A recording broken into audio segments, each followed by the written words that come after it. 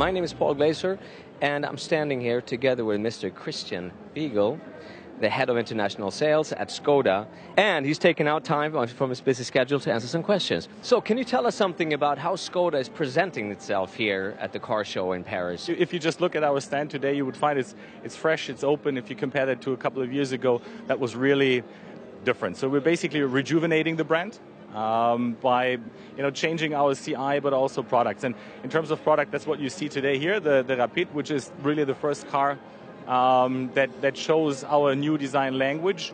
And I can tell you there's a lot more to come. What would you say that the Skoda Rapide means to the Skoda brand?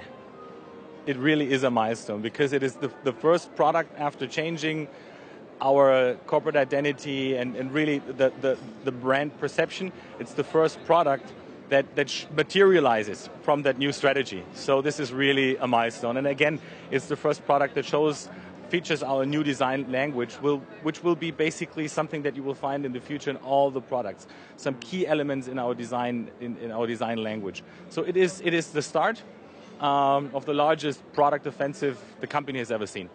What target group are you specifically addressing with the Skoda Rapide?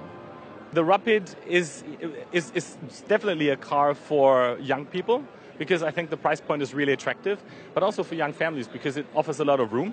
It's really practical, and at the end of the day, we think with that product we can really tap into a large audience rather than really say this is our target group from whatever, 23 to 27. We say we offer a lot of car with a good design, with good engines, good fuel consumption, and offer a lot of room at a good price point. What is there a big difference if you launch a car in Europe now? It says that China is going to be later. They're working, or you guys are working on the Chinese car. What is it that's different between the Chinese market or the Russian market and the European market, South American market? Right. Well, the thing is, markets have different, I would say, centers of gravity. For example, if you look at China, it's a market where people have usually drivers.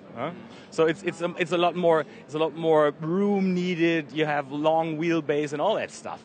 So, for example, if you look at Italy or France, okay, you have old cities, tiny cities, not a lot of parking space. So this is more like a smaller segment hatchback car. So it's really, markets are very, very different. And the idea in our industry, the idea of having one car that fits the world has failed many times. It's not working. It simply is not working. You have to cater to different customer needs and expectations.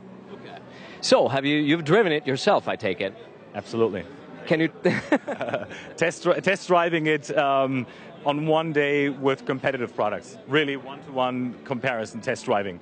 And you get a better understanding. You get a better understanding. If you just drive it, you say it feels good. I mean, I drive a Superb on a daily basis, so the handling is good. But you have a better impression of what the car is really capable of. If you drive the car, then you get into the next car, and a competitor, you go back to your car. You really see what the capabilities are in comparison to the competitors, and that's a very good experience. Okay, so to finish it off now today they've actually told us the price of the car in Europe. What will it be? We start at roughly 14,000 euros. That is different from country to country because some countries for example, they take air conditioning as a national standard. So the price varies, but the base is roughly 14,000. That's where we are. Well, thank you so much for joining us. And I know you're going back to a couple of meetings, so bye everybody, and we'll see you next time.